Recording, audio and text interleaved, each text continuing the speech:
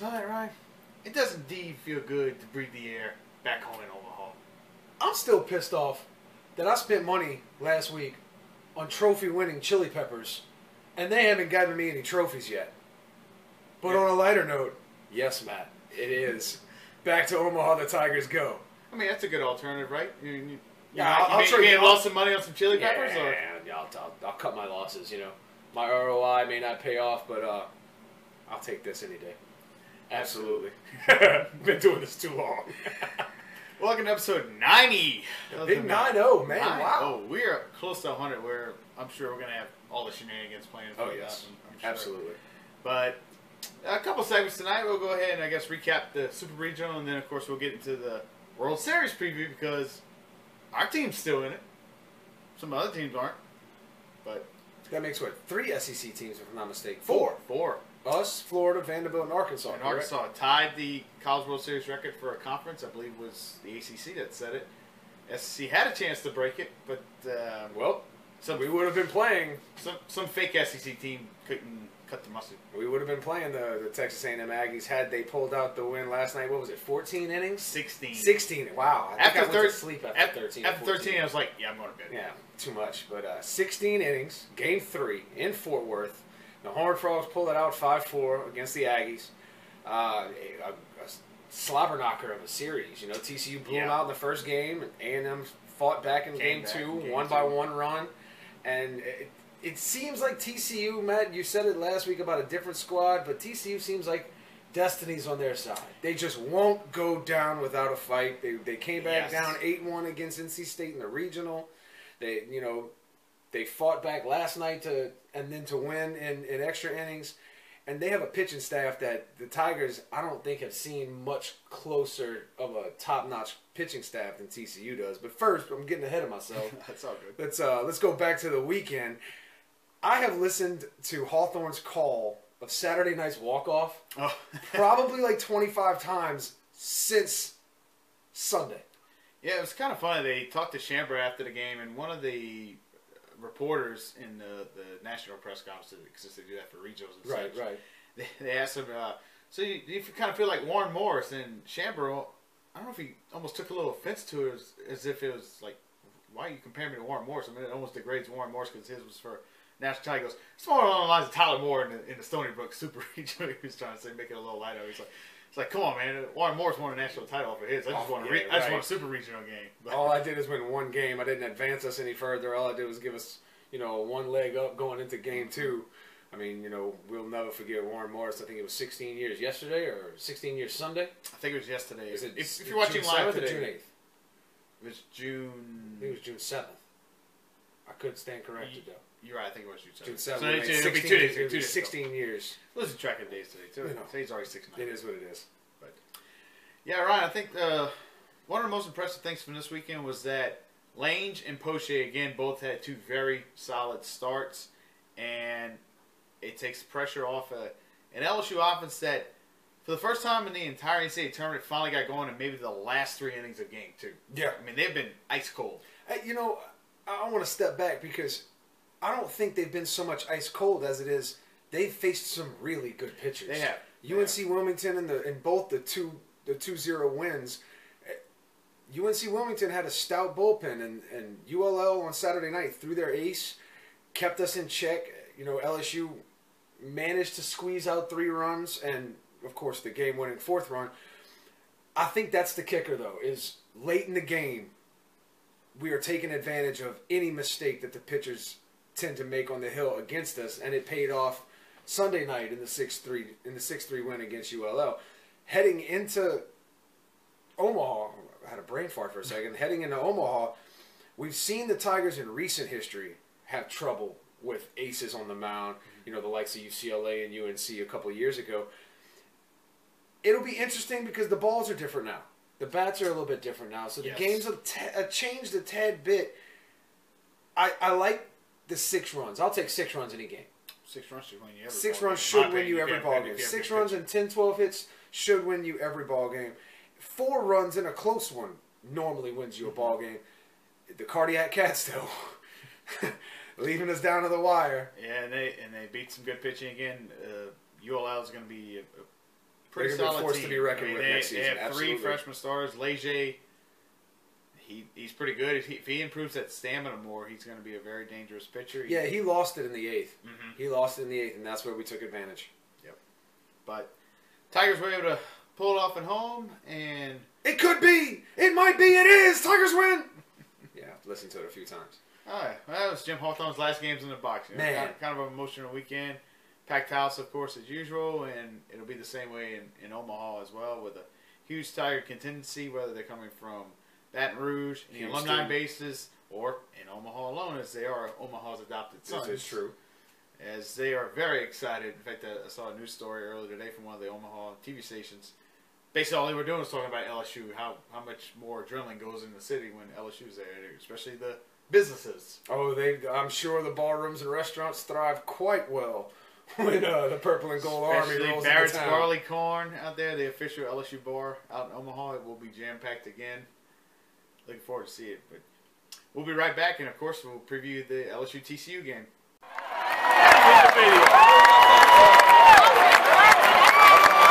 For the Trojans in the 9th inning, 2 runs on 2 hits. We're back on episode 90 of the Matt Ryan Show, and Ryan, it's time to talk some World Series. So LSU will take on TCU Horned Frogs, Number 7 national seed. the 7 national seed, one of the, I think, 4 national seeds to make it. Let's see, Miami and Florida were 2, LSU and TCU were 2. Vanderbilt wasn't actually. They beat Illinois.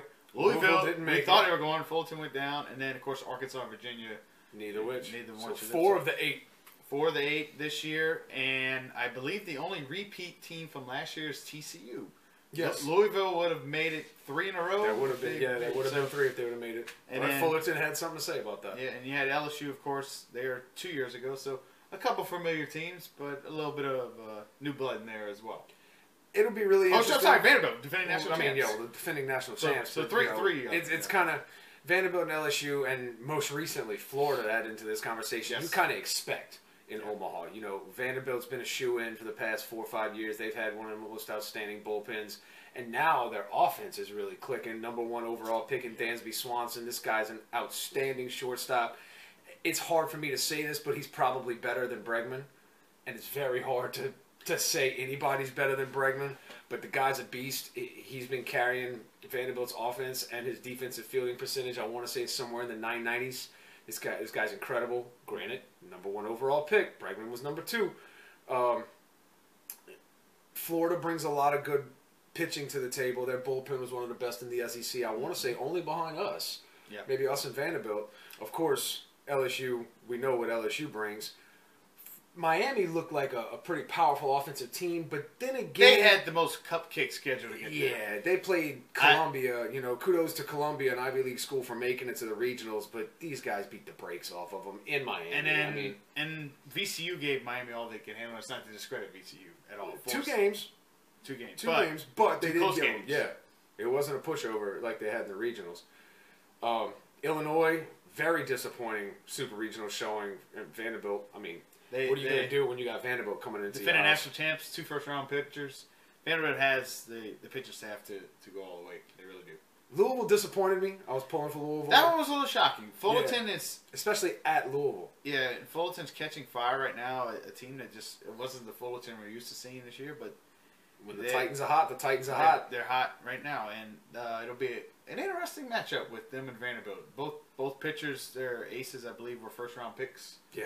And in fact, their ace was the. I'll tell you right. He was a 2nd-round pick or like compensatory 1st-round pick, but he was the Astros 4th pick of the draft because they had I think 4 in the top 60 or something like that. Yeah. So you got 2 studs thrown in that game for sure, but quite a few. I think there was like 3 LSU players that went to the Astros through the course of the draft. yeah, At least 2. Let's see, you had Bregman, Besides Bregman. and then you had Zach Pearson. That's it. Pearson was the other one. And Pearson then was the other one. I believe they may have had one more.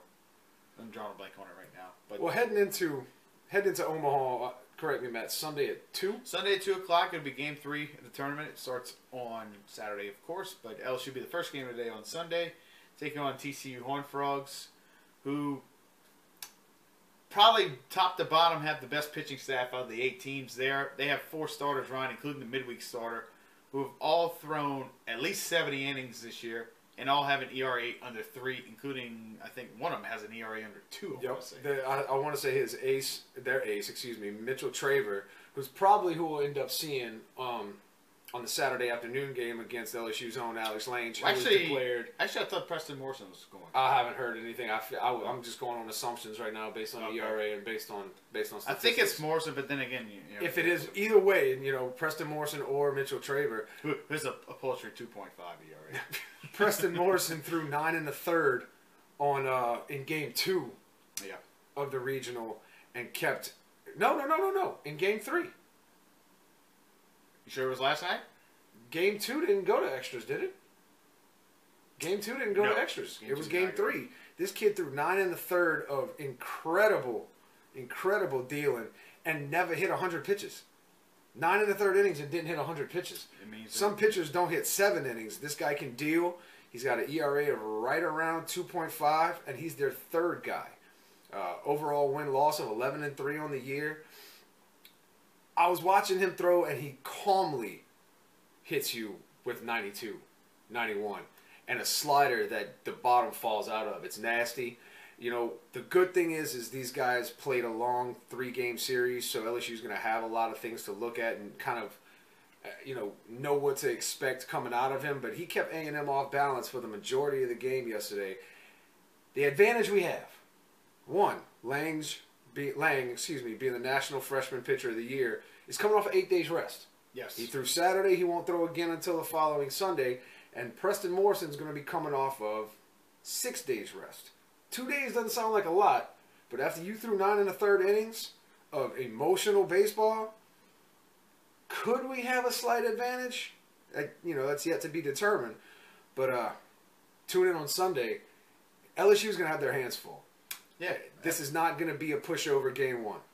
And then another thing that's going to be something in fact, Lange is going to go game 1, obviously. For guaranteed. And you'll have Poche going Tuesday for whenever they game. But Lange is going to be facing a TCU lineup, of course, led by Cody Jones, who batted over 370 this year. But TCU also has 5 left-handed batters they can put in a 9 lineup, and Lange is a righty. I could see that same lineup as you saw against Texas A&M going against Lange. If you're a stats guy and really believe in that righty-righty or lefty-lefty matchup, maybe we may see something a little different. But is TCU used to seeing a guy that can hit 95 consistently? Not for an inning, but for 9 innings. Right. So that'll be interesting to see. And of course, Lange has his complimentary pitches as the well. Curveball. That, in my opinion, Matt, that curveball is Lange's strength. Right. Yes, a 95-mile-an-hour fastball is nice, especially when you command the strike zone with it. But that 12-6 curveball, it starts at your neck, and before it crosses the plate, it's at your knees. And what happened? Where did it go? And it cruises in at 78, 83. Sometimes even gets it up to 85. And, you saw ULL on Saturday night stumped for the majority of the game with Lang. When Lang's on with that curveball, it's dangerous. But, Matt, I'm glad you mentioned the A&M series. Mm-hmm. One thing Lang does, and it's great to have as a pitcher, is first pitch strikes. Yeah. That could be to his detriment should TCU jump on him early, because like A&M did, they jumped on him early, and we saw what happened. Exactly. And then, of course, we were talking about the new ball earlier. It's the first year of the new ball at TD Ameritrade Park, a park that's in the opposite direction of the old Rosenblatt. The wind was always going to be blowing in. You get the nice skyline, of course, but It's a pitcher's ballpark now. It's a big ballpark. Will the extra 10, 15 feet off of a so-called solid hit make a difference? We'll find out for sure, of course, for this World Series. And I'm curious to see how Lange can handle the pressure of a World Series start now. He's done regional, super regional, SEC tournament. In a way, he's kind of had friendly home confines. Now, LSU will have more of a contingency than anybody. The only team that we even have somewhere close will probably be Arkansas, because they do travel well as well. TCU won't have much there. So if anything, that may help him, in being in his first start. But it is also a World Series start, Ryan. You're going to have 25,000 fans there and a national television audience. I don't think 25,000 fans is going to shake Lang. No. I really don't. Lang looked like he had ice in his veins on Saturday night. And here's another thing that's going to be interesting is that the game time temperatures usually all can get really hot. But it's going to be around 80 even at 2 o'clock. So the fact that that's right, exactly what he needs. especially him pitching in the last couple of weekends in the dead heat of South Louisiana, that's got to help. Absolutely. Maybe get a little bit more zip on that fastball, and maybe get more zip for a longer period of time. And a ball will carry a little more in that kind of weather too. We saw in 13 against UNC, against North Carolina and against UCLA, that even with the big bats we had, with Rafe Rhymes and Katz, if I'm not mistaken, correct? We had these guys who could yoke it when they hit it solid, and in TD Ameritrade it just wouldn't travel. Yeah, the only run was Katz's one, and Alex Box Stadium, it's a 400-foot home run, and it barely got over the fence. Granted, that was with the older balls. They dropped the seams down a little bit, so they do carry a little bit better in the air. New ball with Barr has 3 home runs in that game. That gives you. Barr's fun to bat very well, but TD Ameritrade Park is where balls go to die at the warning track. Pitcher's Park. Park. So should Lang be dealing, I don't think TCU really has the power to push it out the park. Their best hitters don't have anything more than I want to say between 5 and 12 home runs. And 12's a lot in college, but I don't think there's no gorilla ball here. LSU has more bats, potential that's power for sure. TCU, I think, overall has the better pitching staff. If we're just going top to bottom here, be interested to see what happens here. TCU has the experience from last year. They've been in Omaha. We have some of that LSU team has been in Omaha from 2 years ago as well. We have Canizaro. It's gonna be interesting. We've stolen more bases this year successfully than we attempted, if I'm not mistaken, over the past 2 seasons. Something like that. And if LSU gets on base in Omaha, they're gonna run. It's do or die. They'll test TCU's catcher for sure. Who do we play on Tuesday? What's the other bracket? We play the winner, Vanderbilt and Fullerton if we win, and of course loser. Okay. That's our bracket, and of course the other side is the SEC. Yikes, that's a tough draw. The other side is the SEC ACC challenge with, of course, Arkansas and Virginia and Florida and Miami. Ooh, that's gonna be a good one. But that's Saturday games, of course, and LSU's bracket will be Sunday games. So no matter what, LSU will play Tuesday in game 2. If they lose, they'll play in the afternoon. If they win, they'll play at night. If we win game 1, technically game 3. If we win, we play Tuesday at 7 o'clock. At 7 p.m. Yes. We win that, we're 2-0. We get a few days off. You're off till Friday, and then nice. You go 2-0. You're in the huge driver's seat. Then it comes down to if you go like Maneri did last time in Omaha for whatever in the 09 run in Omaha, from what I remember. If Lange doesn't wear himself out too much on Sunday, he could pitch on Friday on short rest. But we call it short rest. That's Major League Baseball rest there. It's 4 days. Pretty much, yeah. Then it gets really interesting after that. Say if you throw game 1 of the championship series, which would be on Monday, if you get past Friday without any blemish, you can go Poche. You can go whole staff in 2, and then you could have Lange for a third. If it gives you keep winning, you could potentially throw Lange 3 times, or you go whole staff in the third game on Friday. If you get past that, now if you lose it, you'd have another chance on Saturday. Right. It becomes do or die. You probably go Lange regardless. But say if you do it with whole staff, because the other team does have to beat you twice, they're going to be, and they had to play Thursday as well. So they're going to have that extra game. If you get past that, then you have Lange and Poche ready to go games 1 and 2 in the championship series. It's really a lot of strategy involved. One thing I know, Matt, you win, you're in the driver's seat. This is true. You keep winning, you stay in the driver's seat. It starts on Sunday. Exactly. And we'll be right back, and Ryan and I will do our picks for the World Series.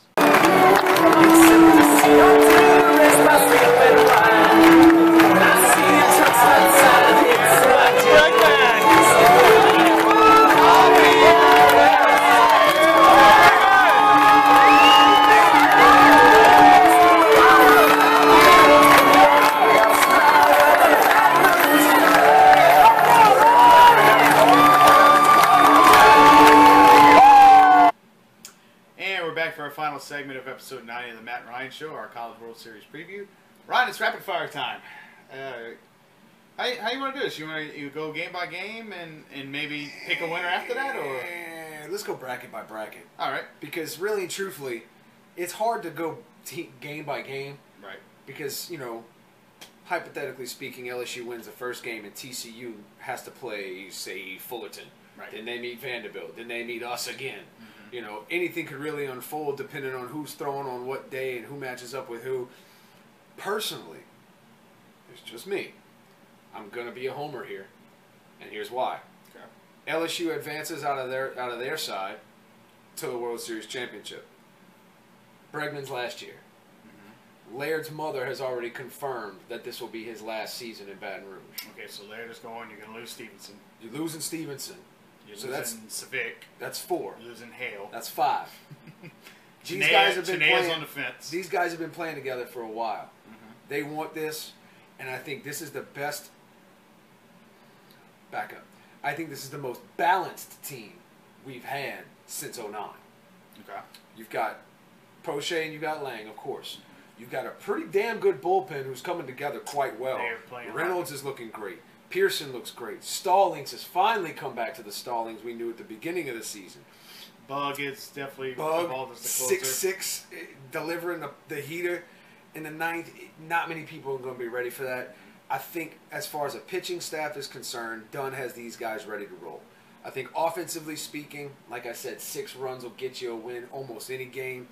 I think depending on who's on the hill game by game, LSU could potentially put up between 4 and 6 runs. And if the bats get hot, Matt, you know what happens when the bats get hot. Bats get hot. LSU's a very tough team. That's a wrap. That's a wrap. I think they're a different team this year. I'm going to go homer. I'm going to say LSU in the World Series, in the championship series, excuse me. And on the other side of the bracket, Matt, I hate to say this, but I think Florida. I think Florida's the most complete team on the other side. And Florida has shown that their bullpen is second to none. I think Miami's a little overrated. Okay. You know, I think Miami being in a weaker conference knocked that national seed with relatively little challenges. I didn't follow them much, but to see who they had to play in their regional, I think kind of said a lot. Yeah. Who's on the other side? Arkansas and Virginia. Arkansas squeaked in. They did, against the Missouri State team, who really and truthfully, had they not been playing in Fayetteville, Missouri State might be in the World Series this year. Missouri State is a national seed for a reason. They were damn good. You know, I think Virginia isn't the team. Not the one that we saw in the series a few years back, but they've gotten hot. Yeah, and I mean, if you're hot at the right time. I just think Florida is the more complete team on the other side of the bracket, and I think you're going to see an all-SEC battle for the national championship. Yeah, on the opposite side of LSU, I think Florida destroys Miami. I think Miami's just overrated in that one. And Arkansas, this is where they usually seem to cap out at. I think Virginia's going to upset Arkansas in that one. So I got Florida and Florida and Virginia. I got Florida mowing over them, and Florida, I think, potentially goes unblemished on that side. I think they caught the luck of the draw. Yeah, you're right. I don't think they really have a problem. Other side, call it group of death, murderers row, whatever catchphrase you want to use, Ryan. You know, on LSU side, of course, you got defending national champ Vanderbilt. You have LSU. You have a returning World Series team in TCU, and you have a historic team in Fullerton who's starting to get hot as well. The Titans have a couple of national championships, right? I think they have. It's either 1 or 2. I think they have. I mean, but they have won it before. 3 of the 4 teams on our side of the bracket have a national championship. The only one that doesn't being TCU. Yeah, they've kind of had more recent success, but with the other game, not going against Vanderbilt. No. Not with that one. I think they get past Fullerton. In fact, I think Fullerton goes 2 in barbecue on that side. Yeah, because they're going to have a tough matchup against TCU. LSU TCU, this is one that's really, really close. I like Lange. He hadn't lost all year. Took the words out of my mouth. So I'm going to go with LSU moving on. If I'm a betting man, I'm going with the undefeated guy. Yeah. Then, of course, it brings it to LSU and Vanderbilt. I'm taking Vanderbilt to go to 2-0. I think LSU does get out of the losers bracket and will beat TCU again and go to that. I think LSU takes the game from Vanderbilt, but I think Vanderbilt moves on in elimination one to go and have Vanderbilt and Florida in the finals. And then this is where it really becomes a toss-up. You feeling all right, dude? No, I'm feeling all right. I'm doing a realistic pick. Oh, typical Matt. Yeah, I got LSU losing the semifinals. If we had a third start, I'd feel a lot more comfortable. Yeah, and if the bats were a it's a little tough higher. part. Now, on paper, and Vegas seems to agree with you. Vegas has LSU winning it all. Really? Yes. Who's second and third? Vanderbilt and Florida. Typical. The best conference in baseball this year, and But to pick a so-called winner, It's tough. I'm going to go with Florida for the sake of it's so hard to repeat. I think it does go 3 games, though. Okay. So I'm going to take Florida. Either way, the SEC retains the national championship. I've got the Tigers. I think, like I said, I think since 09 is the most complete team Maneri's had. Dunn has the pitching staff on point. It's going to be tough against Vanderbilt, absolutely. I think that is who we face in our game, too. It all depends on who's dealing on the mound. That's right. And not so much who as in by name, but who as in by character. Yeah. Do we have the Poche that we've seen that can completely shut a team down? Or does Poche give up a run or two early and have to consistently fight back? Once he settles in that groove, he's untouchable. Yeah, I think Poche will pitch a great game. I just think he's not going to get the run support. It's It might be like a 2-1 ball game. It's tough And against Poche may Vanderbilt. throw 8 innings of 2-run dynamite ball. ball. May even have unearned runs on it and stuff like that. I don't think it'll be Poche. Lange and Poche, I think, are okay right now. The one key to this is Bregman has to get out of that slump. I think that big hit at his last at bat to an RBI, if I'm not mistaken. It was 2 RBIs. Two Got beat it RBI 3-0. in his last at bat in the box. I think that might have been the catalyst to lift him out of this.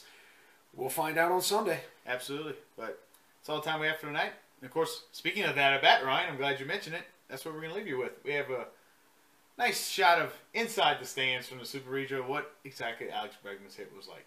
All I got to say is, it could be. It might be. It is. Tigers win.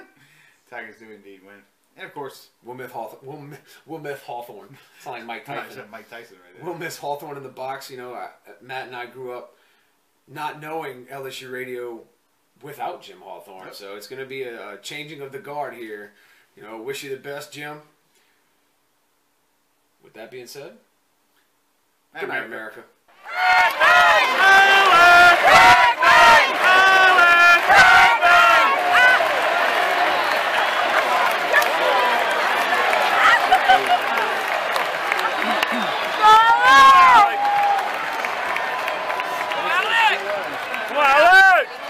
Come on, baby, you got this. All right.